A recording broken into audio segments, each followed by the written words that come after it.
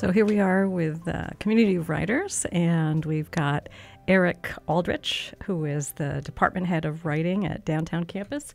Why am I looking over there? He is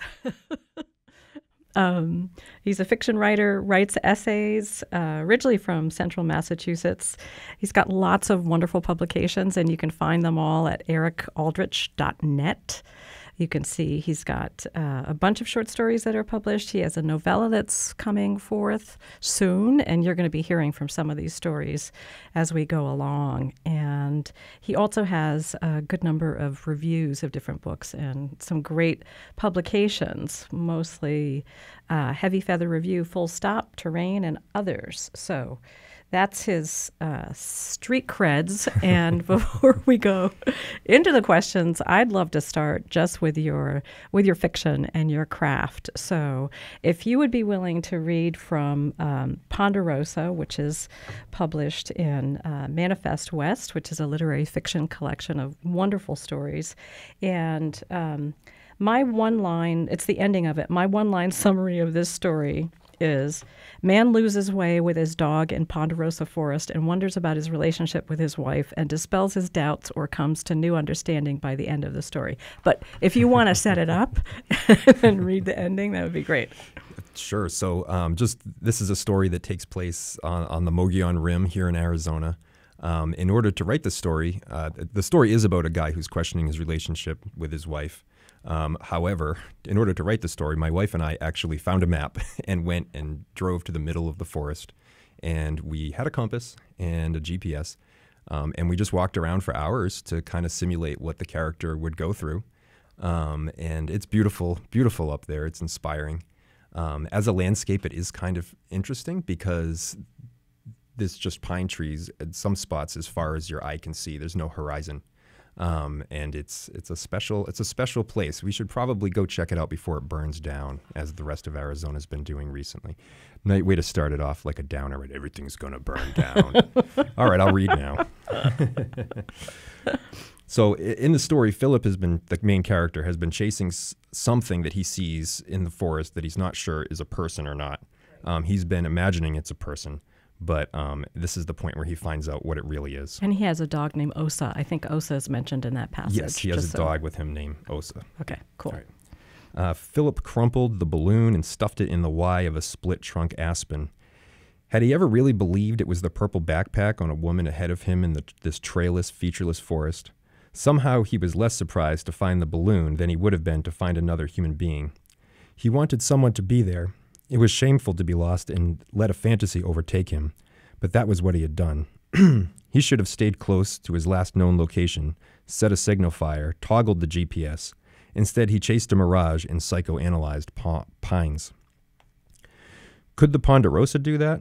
Could a pine deceive itself or another, or lie to the forest? Or was the forest something greater, like whatever part of Philip that knew the truth all along, the part that made him admit to himself that he had allowed himself to get lost, that he wanted to get lost, maybe to prove to himself that people would let him get lost, or maybe to test what disconnection would feel like. But there in the aspen grove, after hours of endless brown needles, after hours of walking, of fretting, of missing Iris, that's his wife, and his family, after the mistletoe and the burn damage, after the lost blazes and the vanishing stream, after following a goddamn balloon, Philip hoisted himself into the branches to climb the Douglas fir, a Douglas fir. Short live needles stuck his skin. They lined the twigs like teeth on saw blades. Dead branches intermixed with live ones as he clawed his way upward, stick by stick. Where the bark fell off dead branches, intricate tattoos of beetle tunnels swirled in the wood. Philip noticed that this tree was also infected with yellow claws of mistletoe. Limbs snapped and creaked as he ascended. His hands bled from sharp sticks and needles. Branches grew thinner as he went higher. The trunk swayed. Finally, Philip steadied himself, secured his footing, and caught his breath. Miles to the south, sunset reddened Thunderhead stretching the horizon where the sky crashed against the Mogollon Rim. Closer to the west, a clean-cut line of high-tension wires blazed a scar through the trees. "Don't worry," Philip sent the thought across the horizon to Iris in Palm Springs. "Don't worry," he pictured Osa on her blanket below. As he descended, he plucked the mistletoe within his reach, dropped them down to wither on the ground. He did it on behalf of that solitary fir, because it wasn't alone. It had the aspen, and even if they had to always stand just a little bit apart, in their mingled roots they had each other. I love that. I love that ending, too. It's just the mingled roots and that conflation of nature as a way of explaining this, that phrase that I love, to test what disconnection feels like, or connection. Sure. Well, so pine trees, ponderosa pine, and other types of trees, there are bacteria and fungus that live in the soils, and they form connections between the roots of different trees, sometimes even different trees of different species. It's a symbiotic relationship. And so you do kind of have to wonder how the trees are aware of each other, what their awareness is like, what their time scale they live on is. We don't really understand that much about forests and trees as organisms, though a lot of people are doing research on that. So in a sense, this is actually somewhat a science fiction story because the science is about trees, it's ecology, and it's sort of questioning how they can be a mirror for our own sort of neuroscience in the ways that we're coming to understand the physicality of our consciousness as well. Right, and communication too, Yeah. the way these organisms communicate. When we always say, oh, we're humans because of communication, and I Right. think that ignores the ways that every single sentient thing communicates. Yeah. I mean, most things communicate with chemicals, and bioluminescence is the most widely spoken language on Earth. I don't know how to speak it, but maybe Google Translate will help. I don't know. You need a glow stick I need a glow stick. Okay, all right. and an audience of fireflies. I'm getting one. I am right. going to get one. Well, thank you for reading that. And I mean, I remember reading it before and just being so impressed with all of the research because it was fascinating to me. I didn't know anything about how mistletoe worked and all that stuff. So really, really interesting stuff. And so I love your descriptions of nature. And that leads me to my first question, which is, your short stories are informed by at least two geographies. Massachusetts, you're from central Massachusetts, and the Southwest, mostly Tucson, but more areas in the Southwest. And the working title of your first collection of stories, so you've put together a collection of stories which will be published soon, I'm sure. And it's called Swamp Yankee. So could you talk about that term and then also about these? I mean, these are radically different landscapes, and yet you write stories that are set in both and are your writing is comfortable in both landscapes. So, of course, the obvious answer is that that's where I've lived, right? So, but a swamp Yankee is an actual designation. It's a subculture and it's a dialect in a certain part of New England. And so I actually have a couple descriptions of swamp Yankees, and I'm going to read them.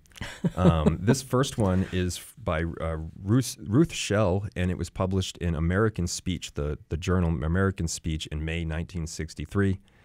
It says, the term swamp Yankee may be defined as, quote, a rural New Englander dweller who abides today as a steadfast rustic and who is of Yankee stock that has endured in the New England area since the colonial days.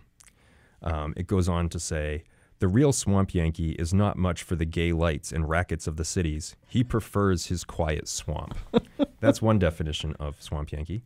This is the definition of swamp Yankee from Urban Dictionary.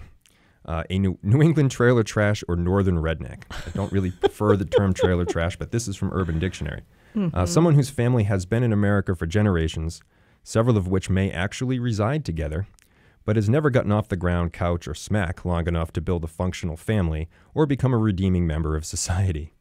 And the sentence that Urban Dictionary provides is, I immediately noticed the unmistakable scent of pot after the swamp Yankee drove by me in his rusty Dodge Monaco with a rotting muffler. Having been in New England my whole life, I don't see too many Dodge Monacos. Unlike the Southwest, if we're talking about differences in landscape, all the Dodge Monacos succumbed to body rot from too much salt in the winter in New England a long time ago. But the idea here is that a swamp Yankee is a rural person from New England who stays rural. And I use that term because my dad used that term, and I do sort of identify with it. I do feel like a swamp Yankee. But the thing that sort of maybe directed me to the Southwest was that New England is overpopulated now. The population density where I'm from has absolutely skyrocketed. And it's not that I don't like to be around people, but I kind of don't really like to be around too many people, particularly when we're all trying to drive down a windy little road in our own car so that there's 35 people in a line trying to get through one stop sign. I guess that's kind of what Tucson's like. But outside of the city, there's the beautiful desert, there's the expanse of land, there's places where you can get away from people. And I don't mean that in a misanthropic way, but there is something psychologically beneficial, I think, from a little bit of solitude or time with a limited number of people of your choice, particularly if you get to spend that time in nature. And the Southwest offers nature and access to nature in a way that places in the country that have a longer colonial history don't anymore. You can go camping just on the side of a forest road somewhere south of here in an hour. Just find a spot, you pay nothing, you see no one for days.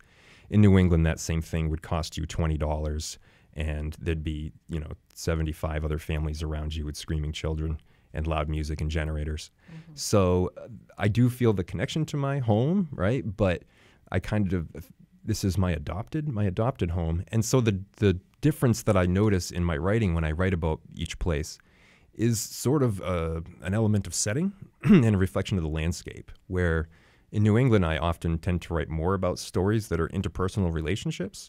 And in the Southwest, I often find that my characters are, like Philip and Ponderosa and some other ones, they're using the setting as a form of insulation or isolation from large groups of people.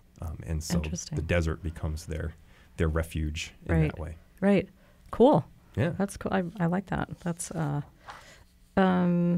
so here's an obnoxious academic question. Great. Because I know you like those.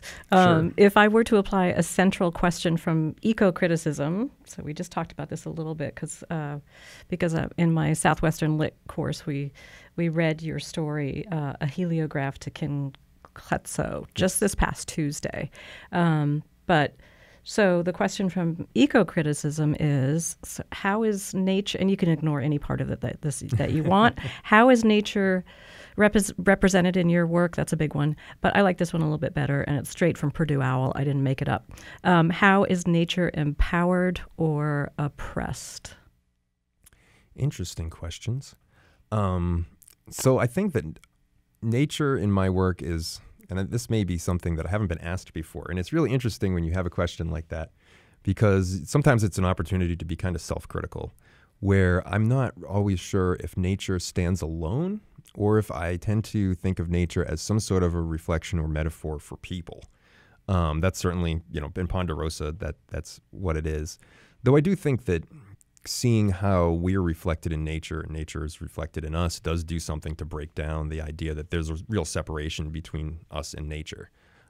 We can draw a superficial separation between civilization, nature, urbanization, all these things. But if you burn down nature, if you screw up the balance of the gases in the atmosphere, if you kill all the animals in a certain ecosystem, or even just one animal in an ecosystem, you can potentially set off an effect where we are heavily affected. And even in the safety of our cities, even behind the barrier of our technology, we're still at the mercy of nature. I'm thinking of the unfortunate people in Nashville who just got hit by a tornado. Mm-hmm. I'm thinking about all the people who are coming down with coronavirus, right? Our civilization has an artificial idea that there's a barrier between itself and nature. But really, we're fully susceptible to nature in a way that nature is only partially susceptible to us. We can damage it a little bit. We can damage it quite a bit. But ultimately, we're the ones who are going to suffer the outcome of that damage that we've done to nature. Mm-hmm. So we can't really think of ourselves as separate. And like nature is a concept that's separate from ourselves. Oh, I have a hobby. I like to go out in nature. Oh, I enjoy nature. That's fine if you feel that way. That's a great way to feel. But you have to think a little bit more that you don't go out to nature. You're in nature all the time, and you can get away from evidence of civilization, but you can never get away from evidence of nature. Look at all the crane flies in our house around Tucson this season, right? Yeah. So I think that when I think about this from I don't remember the second part of your question, honestly. Empowered or oppressed? I think it was all smushed together. Nature represented in your work. You just did that beautifully, and I think you already answered the empowered or oppressed. Yeah, that was great. Yeah. Yeah, I think that nature can't really be oppressed. It can only be damaged in ways that come back to hurt us. Mm-hmm. Right. Cool. Alrighty. So we'll just slide into a heliograph to Kin Klutso. And I do have some student questions. There are actually a lot. So wow. I don't know if do you want to read first and then get the questions, or get the questions first? Well, I may as well read first. So if someone is watching this, then they have a little bit of context. Yeah. So I'll give you a little background for this story. A few years ago, my wife found that you can go and watch the winter solstice at Chaco Canyon in New Mexico. Chaco Canyon is an ancestral Puebloan site. If someone has not been there, I highly suggest making the trip out. It will change your idea about pre-Columbian architecture. I would say Mesa Verde would also change your ideas about pre-Columbian architecture. But Kin Klutso did a lot to make me think about the level of sophistication that people were living at in the Southwest prior to colonization.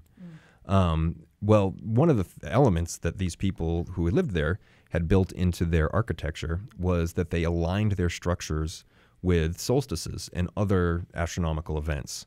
And so on the winter solstice, if you stand at the corner of the house that we now call Kin Klutso, there's no evidence that the people who built it called it that.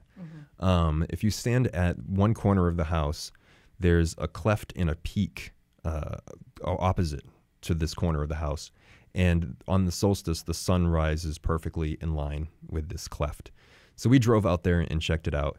And it was really pretty amazing. And we got to walk around the whole site early in the morning with almost no one else there. If someone is watching this now, they figured out that I like to be at places alone or the limited number of other people. Right. Though actually, while we watched the sunrise, we were in a crowd of people, and that was sort of empowering and nice because everyone was experiencing this thing together, even though we didn't know each other. It was like we all had this common idea. We all wanted to be here. We all made a huge effort to get out to the middle of nowhere at 5 o'clock in the morning in the middle of December.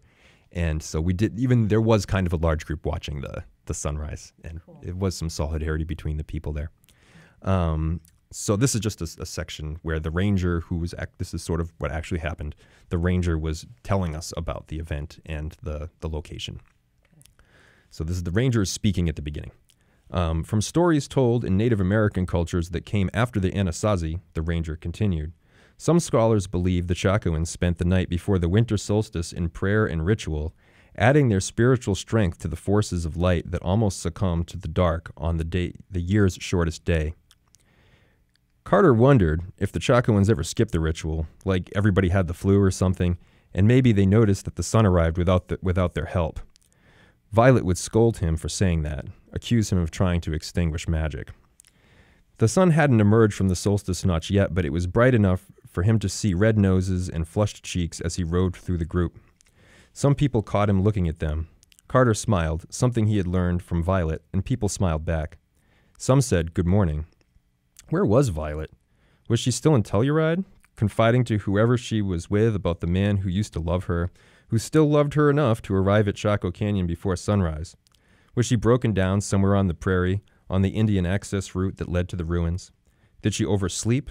Was she sick, hurt? Did she have second thoughts about seeing him again? Tell herself she just couldn't do it? Regret missing the solstice, regret inviting him, and spoiling it for herself. Great. Okay, so this is another example of the relationship in the story being so tightly woven into the landscape. And so my students, when they were reading it, were very interested in this relationship. So Violet is the woman who's 10 years older than Carter, who's the main character, and they've been apart for 6 years. She moved to Vancouver, and he saw her on Facebook, and they said, well, let's just meet here. Yeah. And she never shows, right? So here are the questions. I'm just going to throw them out. There's quite a few, so just pick what good. works for you. But Savannah Carlson asks, I'm curious as to what Violet's intentions. The other thing is it's kind of cool to talk about these questions because they want all this information. So it might be a way to talk about what you include and what you leave out in a short story. I'm curious as to what Violet's intentions are with him and what she's trying to accomplish. I really want to know what happened while the two were together and what adventures they went on. I also want to know Violet's story and her own perspective on this matter. And then Zachary Jardee says, if I had to ask Eric Aldrich some questions, it would be, what inspired this story? And we pretty much, yep, you have answered that. To take place with such descriptive detail of someone's life as they essentially learn to move on, which I thought was cool. What wisdom did he hope to impart on us, the readers, that may be hidden in the lines of the story? And for my final question, does the heliograph that appears at the ruin portray what Violet's message for Carter would have been if she had shown up? Like a couple more. Luciana Contreras asks, my number one question for the author would be if Violet ever gives Carter an explanation as to why she stood him up. And Sarah Rodriguez asks, how did he meet Violet? Did he ever see her, speak to her again, or get an explanation? Does he still love her? Do you still have the meteorite? And are they still friends on Facebook? Well, so in the story, Carter and Violet, while they were in a relationship with one another, found a meteorite, and Carter had it cut up into pieces as a gift for her that he never got a chance to give her. Having been at the Gem Show recently, I wish I ever had a meteorite like that. They're worth like tens of thousands of dollars. So if you ever find one, give it to me. I'll take good care of it for you. I'm on the downtown campus. You can find me easily. I'll accept pretty much anything of value you bring to me. Some of the other questions I thought were really interesting because the story has Violet as a presence who's never actually present. Right. And the only language we get from her is on Facebook, right? And then I think they text or something like that. There's a little bit of text, and Carter remembers something that she said to him when they split up. Right. Right. And I do think it's interesting that people have all these questions about her, that your students focus on her because she is a huge presence, right? And her impact on the main character is what moves him to come to some sort of a conclusion. The idea that the message, the final heliograph. So heliography is actually a way that people communicate using mirrors over distances, where they bounce light off the mirrors and they send light over pretty large distances. It's kind of like peniform communication, where they use the flags to do something similar. Got it. And so Carter has this idea of heliography because the light, is coming up on the solstice, and it aligns with the architecture of King Kletso. Right. So I love whichever of your students made the idea that was the message from Violet. I love that idea. I haven't thought of it before, but I'm going to pretend like it's my idea now because that was a great line. I forget which student said that. I think it was Zachary who said that. Zachary. Yeah, that was great. And so my idea here was, I don't really know. I'm sort of in Carter's head, right? What would it feel like to be the guy that shows up to something with that level of anticipation and then have it not really work out? I don't think that the reader can assume that Violet didn't try to get there. If you know where King Kletso or Chaco Canyon is, it's a long ride. I mean, to get there, we ended up staying in Gallup, New Mexico overnight, and then getting up at like 4 o'clock in the morning and driving another hour and a half from there to get to Chaco Canyon, pretty much in the middle of nowhere. Mm-hmm. So there are potential things that could make it hard for Violet to actually get there. So I don't necessarily think that character stood him up on purpose, though she could have. It's more about how he learns to react to her absence after this long time of thinking about her and being separated from her. So there is a part in the story as well where he talks to these two New Englander characters who are just me and my wife, and didn't really happen, but it was a way for me to think about the story and put myself in it so that I could feel more connected to the environment and to the action and the events in the story. So I don't have much to reveal about Violet from the story. In my mind, like as a writer, when you talked about what you include and you don't include, I imagine that Violet is a benevolent person who doesn't hold anything against Carter, who likes him for who he is. Right. But in the story, she has some criticisms of him that are true. and they remain true Right. throughout the duration of the story. And maybe at the end is when he realizes that. So, And comes to some sort of, healing Yeah. or something like that. I love that when we talk about stories, we talk about these people as if they're like sitting next to us. They're our best friends. When Violet said that. Yeah. Sure. So some of your stories include characters that might be considered misfits or at the edge. Should we do the Harikari or should we go on to science fiction? What are you feeling? That's up to you. I don't know. Either way's fine. I'm not sure what our timing is, so I do want to make sure that we get. Let's do science fiction because I want to make sure that we get to that. Okay. Sounds good. So you write science fiction and you also teach science fiction literature, which is, I would argue, our most popular literature course at Pima. It fills up before it even gets on the schedule, so that's really cool. Can you talk about what draws you to science fiction, both writing and reading it, because you're in a group of folks who read science fiction and teaching it? And could you talk about your teaching and writing and how they influence each other? Again, this is a pile of questions.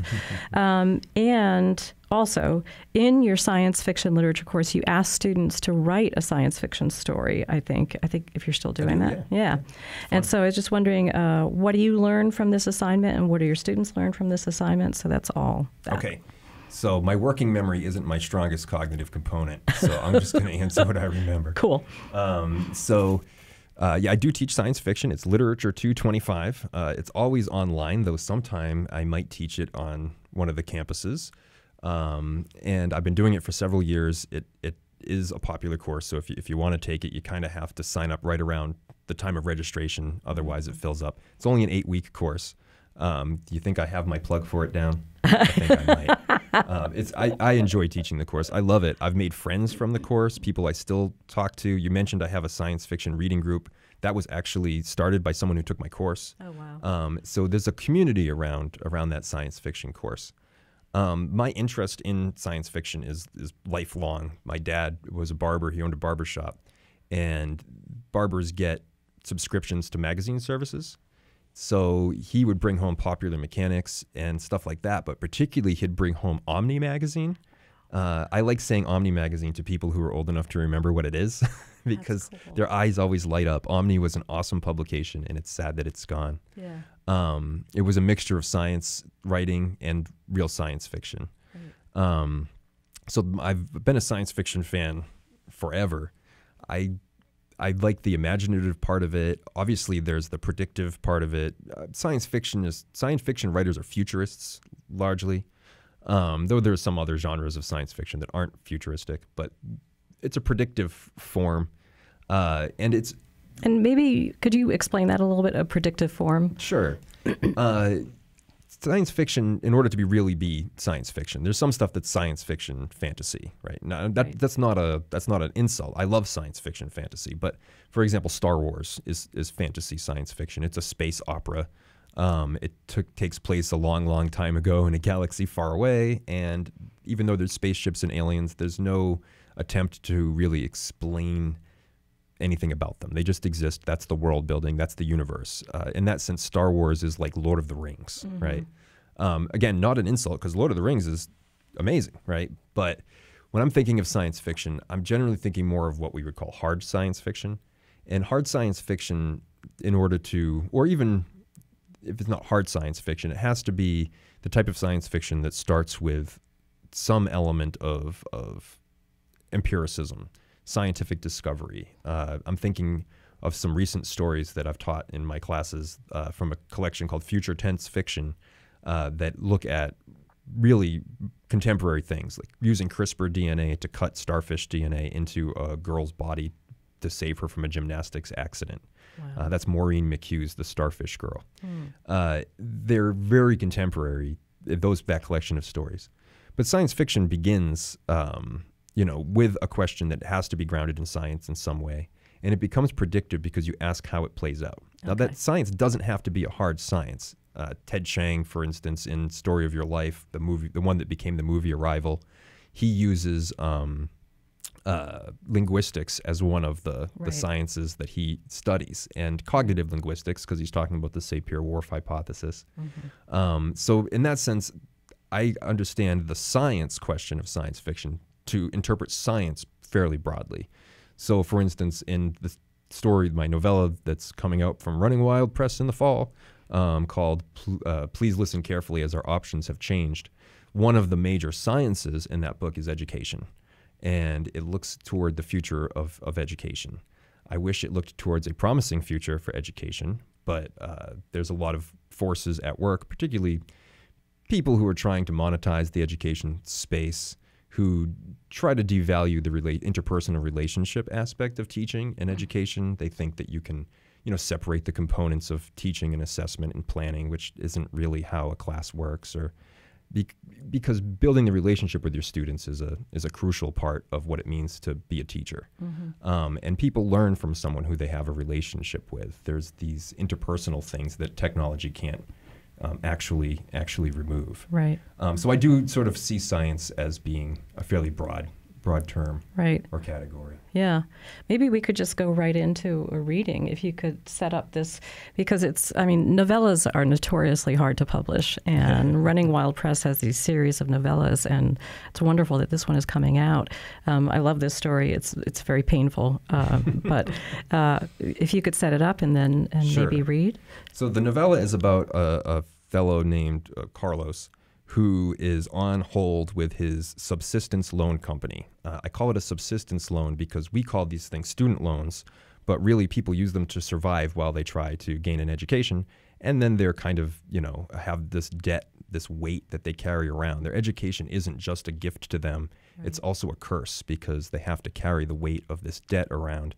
If they lived in Germany, if they lived in some parts of Europe, if they lived in Canada, if they lived in a whole bunch of other countries that actually value education, as a public service, as part of our intellectual and economic infrastructure, which is what education is. It's part of our economic infrastructure, and it's been pretty significantly devalued in our country by public servants, not by students and individuals, because there's so many, I think it's 45 million people with crushing student loan debt. And so Carlos in the future is one of these people. And the loan has expanded beyond just school. So it's a subsistence loan. He relies on it to survive. And just like our real student loans, it's fairly unnavigatable. It's extremely impersonal. Thanks to some of our very forward-thinking politicians, you can't get rid of it with bankruptcy no matter how bad your life goes. And so a subsistence loan is imagining if we could actually make a student loan even more toxic than they already are. So I'll read this part. Okay. This is about Carlos's job. And he's on the line. Well, he's on the pad, not the line. That's old-fashioned. He's on hold waiting to speak to a representative of his company, and this is what he's thinking about or talking about while he's on hold. So Carlos is doing some work while he's on hold to pass the time. So it says, to pass the time, he reviews some writing the student overseers collected from their punctuation classes and passed on to the teacher assistants for grading. Instructors review the TA's grades, write up reports, and pass them on to Carlos. Carlos's job is to assess the instructors' reports and provide them with a review of their findings based on the Student Learning Outcome Goals, or SLOGs, of the Punctuation Studies Department. He then forwards his reports to the Director of Punctuation Studies, who assesses his assessment. Based on that assessment, the director recommends areas other than punctuation for Carlos to study in his postdoctoral despecialization degree. These non-punctuation courses are designed to make Carlos less specialized. He recently completed a course on syntax, an adjective seminar, and a pronunciation workshop. Carlos remembers being in high school and falling asleep staring at modular curriculum. Those who show evidence of learning, like Carlos, become eligible for subsistence loans, while those who show little academic promise are sent to public housing. So it's important to perform well on the modular curriculum. Many students click through the gamish but not fun multiple-choice modules and fill in the answers based on hints provided when someone answers incorrectly. They don't understand how their scores affect their subsistence loan eligibility. If he wasn't good friends with Sally Lee, and if Sally wasn't such an overachiever, who knows? Carlos might have clicked himself into public housing. Though college courses are scripted, at least the punctuation department can modify or experiment with the presentation of the material. College instructors can also coach students. High school teachers would lose their jobs for violating students' rights if they interfered with the curriculum. And though it's pedagogic sacrilege, Carlos secretly believes that students can learn a lot from an engaging lecture. The director has scolded Carlos for attracting crowds of interested students by orally presenting information in public spaces.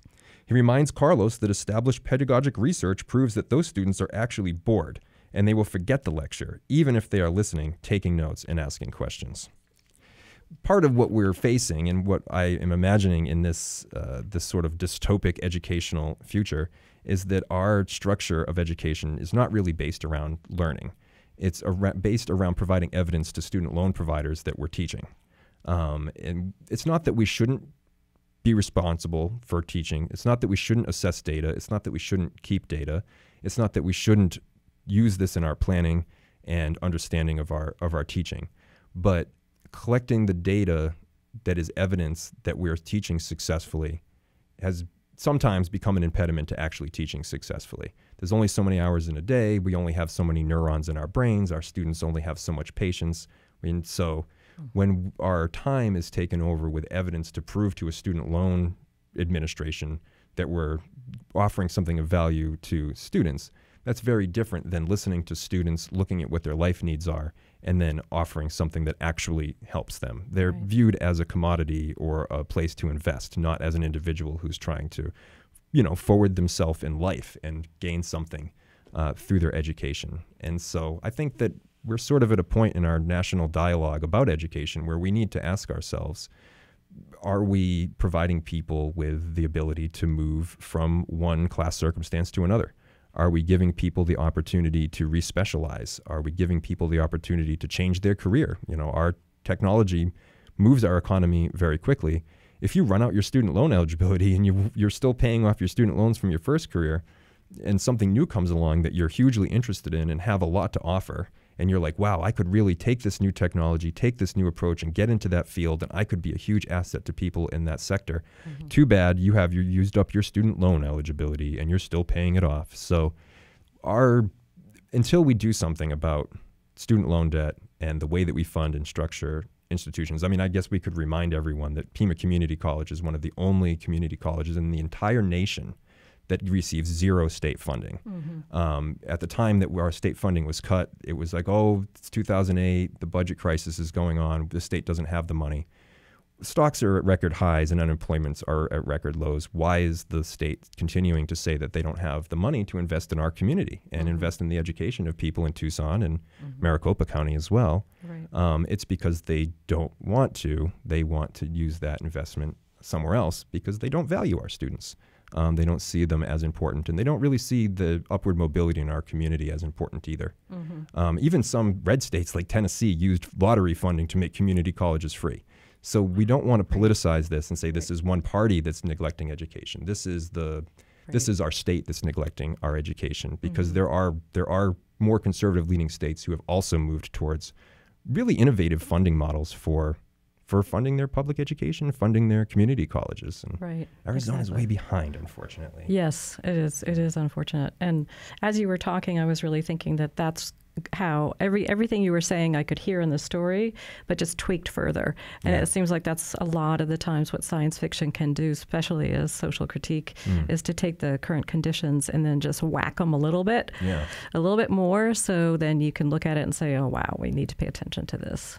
Yeah. That's what I do think science fiction often does well. You can parody something, you can push it to the point of absurdity, but I don't necessarily think that a subsistence loan is that far away from a student loan. People that are paying back their student loans understand the weight that is on their back, and it's terrible to hear someone who regrets getting an education. That's such an incredibly sad thing. Yeah. My education, I just ended up with loan debt. Right. It's like, well, that's not the purpose of education. And let's face it, no previous generations had to put up with this. Mm-hmm. This is a tragedy for basically millennials and previous generations who say, well, I put myself through college working 2 jobs. Well, your credits didn't cost, thousands of dollars. Right, so exactly. It's not the same world. Yeah, no, exactly. Yeah, and that's why that story is so painful, because it's, you can recognize everything is happening now. It's just a little bit further, but it's painful because it is happening now. It is painful. Yeah, yeah. I don't know where we are on time, but I'm going to keep going. I think I have two more questions, kind of.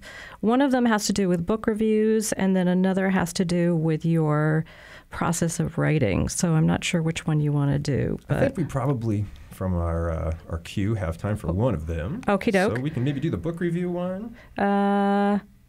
Yeah, kind of, sort of. Whichever one you prefer. Well, you've got all these wonderful book reviews, but I kind of like the other one, which was because you've got a couple novels. And I guess my question was, when do you know something is a short story? When do you know it's a novel? And I'll tell you the book review one anyway, and you get to choose. So the book review one is, you've been doing this for over a year now, where you've been reviewing a lot of books, and you mentioned future tense that you're using in your classes. And so I was just wondering, what brought you to the idea of doing book reviews? What does it do for your own writing process? What do you get out of it? And would you advise other writers to do it? So those are, yeah. I don't really know how I tell the difference between a short story and a novel, except basically it's the scope, right? If I have a really huge idea that has many, many components, then it's obviously a novel. If I have a short, like, interpersonal situation that sort of pops into my head, and I almost think of a short story as a puzzle. Like, if this is that way, if this guy is still in love with this woman, but she's not in love with him, but she's a good influence on his life, even though, so I think of this sort of as a puzzle, and then I can create a short story to sort of solve that puzzle. Right, yeah. The book reviews are something that I do kind of want to talk about, because if someone's listening to this and they're a writer, I would like to encourage them to write some book reviews. You can get free books, which is cool. Publishers will just send you their books and you get to review them.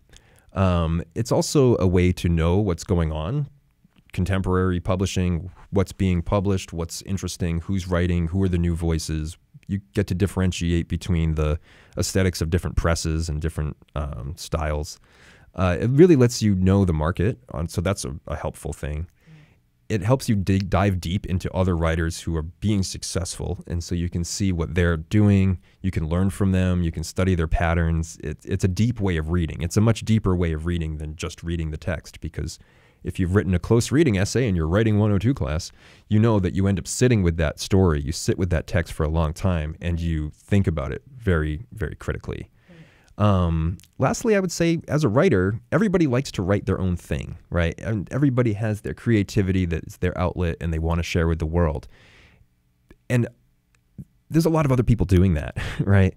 And so part of the service element of being a writer is to also remember that you're not the only writer, and that you can, by offering other people an outlet and amplifying their work, you are generating benefits for the entire writing community. And some of this stuff is great. I mean, the things that I find from doing book reviews are not things that I would normally find if someone just suggested a book to me. Right. So it's always something new, it's something different, and it's a style that you can learn to write fairly easily by studying book reviews online, read a dozen of them, and study the format and the organizational patterns and what book reviews do. You don't have to have finished your degree to write a book review. Right. It's immensely difficult to publish a story. It's immensely difficult to publish a poem, and it's even harder to publish a novel. But a book review is not that hard to publish, and it lets you meet the author and talk to the publisher, and it gives you some interaction with editors. It's just a fun way to be involved with, a fun and intellectual way to be involved with the writing community. Yeah, I like your point about service. So That's a wonderful piece of advice for any writers out there. So I think we're probably at the end of this great interview with Eric Aldrich, and I hope everybody got some stuff to take home. And this is Community of Writers. Thank you. Thank you.